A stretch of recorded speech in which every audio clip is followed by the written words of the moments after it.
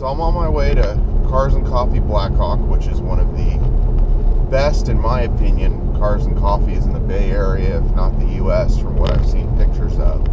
The scale of the thing is just enormous. There is anywhere from 400 on most weekends to their record is 700 cars. It's just absolutely insane. I don't know how to describe it. I'm getting there a little later than normal, so parking might be tough. I don't actually park my car to show it, so to speak. I just kind of park off of the general parking. I just drive a Mustang EcoBoost, which is, you know, at a normal Cars and Coffee, I'd park and have discussions with people. It'd be great. But this Cars and Coffee is just absolutely insane for the level of cars. I mean, and you know, I don't know if you can see any of the cars passing me, but I've had a couple of Jaguars and some other neat ones passing me. There's a brand new F-Type that just passed. Guy probably got it yesterday. Part of what happens is this Cars and Coffee is in a very affluent area. San Francisco Bay Area is kind of like that anyway, but this is like affluent among affluent. I mean, the houses I'm driving past, I'd be surprised if any of them are less than 7 figures. It's just absolutely insane. I mean, to give you an idea, the first one I went to, which was last month, the first time I started coming to this thing, I'd never seen a GT350R in person. I'd seen a few 350s, but never an R. I saw my first one last month, and my second, and my third. It's just crazy. I mean, Lamborghinis, Porsches, Ferraris, McLarens. I haven't seen anything. I mean, it's not like anybody brings a law Ferrari, but there are a ton of $100,000, $200,000, $300,000 supercars at this Cars and Coffee. It's just nuts. And it's just absolutely insane classic cars. People have done some fantastic resto mods on. I mean, I'm sure they probably paid someone to do them. You know, it's just absolutely bonkers. You'll see lines of Hellcats, Vipers. I mean, it's so cool. So, I mean, if you're into cars, this cannot be beat. Like I said, it's a little bit of an event.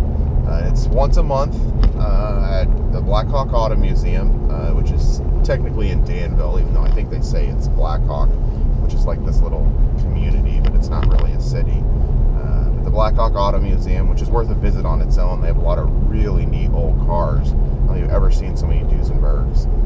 All just fully restored, gorgeous, better than show quality cars. Yeah, just absolutely insane. So I'm pulling up here. Hopefully I can get a parking spot. It's a little dodgy. I had trouble last month when I got here at 7:30 and it's 7:50. So I had a little bit of trouble with my camera getting it connected and kind of waylaid me a little bit. So hopefully I'll have some pretty cool cars to show off in a little bit. Okay, let's take a look at some cars.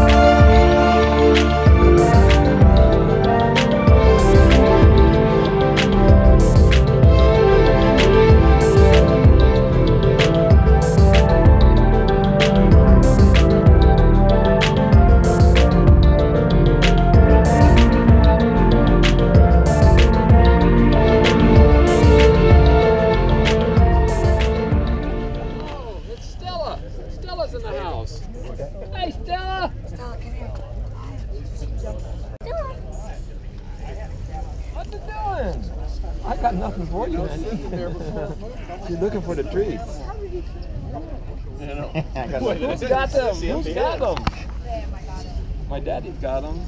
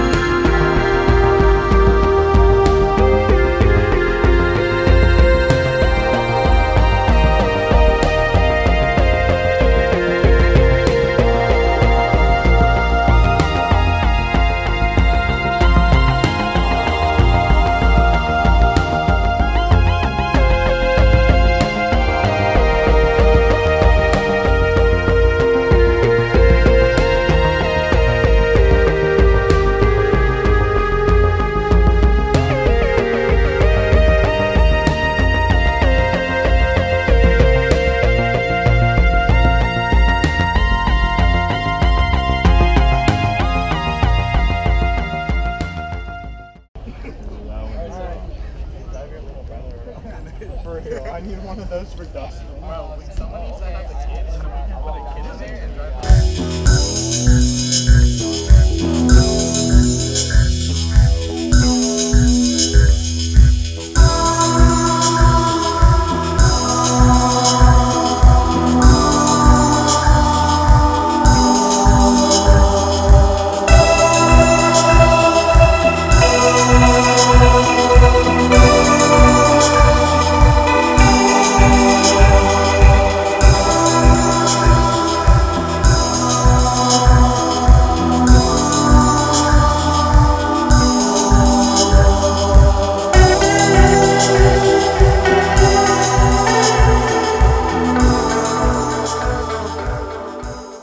Finished the October Cars and Coffee in Blackhawk. It was really cool, like it always is. This one was not quite as busy as the September one, but it was still an absolute ton of cars.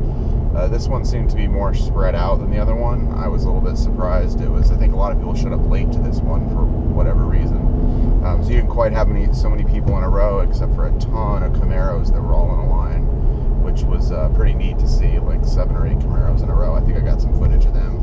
Definitely check it out if you're in the area. It's really worth a trip. It's just amazing how many cars are. I think I jinxed myself after last month and seeing 3 GT350Rs. I didn't see any today, and I think I only saw 1 GT350. Yeah, did see a GT40, which was really cool. You don't see too many of those. I can't remember the last one I saw in person. It's just such a really cool car. Went back to get some footage of it. Unfortunately, it was gone by the time I went back. I mean, that's the thing about Cars and Coffee is you got to act quick because people come and go. But anyway, yeah, it was really fun, really great. Check it out if you can. Cars and Coffee in Blackhawk, San Francisco Bay Area. And if this is your first time checking out my videos, subscribe. There's a ton of content coming every week.